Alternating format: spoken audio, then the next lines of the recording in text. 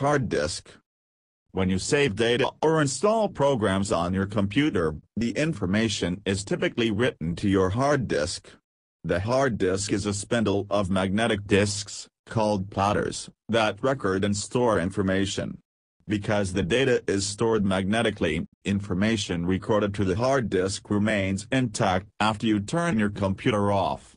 This is an important distinction between the hard disk and RAM, or memory, which is reset when the computer's power is turned off.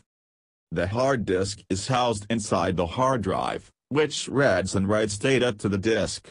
The hard drive also transmits data back and forth between the CPU and the disk. When you save data on your hard disk, the hard drive has to write thousands, if not millions, of ones and zeros to the hard disk.